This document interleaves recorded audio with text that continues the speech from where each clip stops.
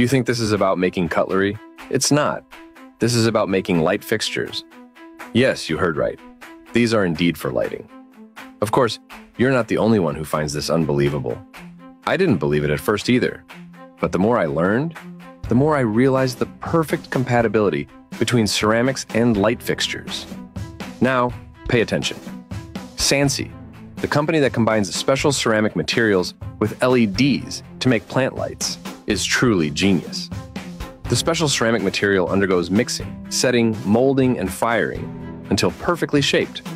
This process is as smooth as flowing water, a continuation of the mysterious and complex craftsmanship of the East, and an absolute guarantee of safety.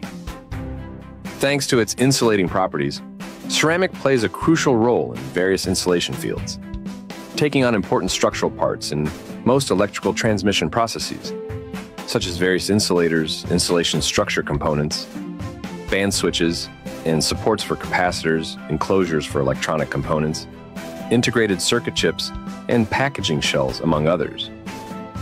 Yet, few companies use ceramics to make light fixtures. What weighs more? Cost or safety? Of course, there is one company that has been doing this. That's Sansi. Yes, ceramics.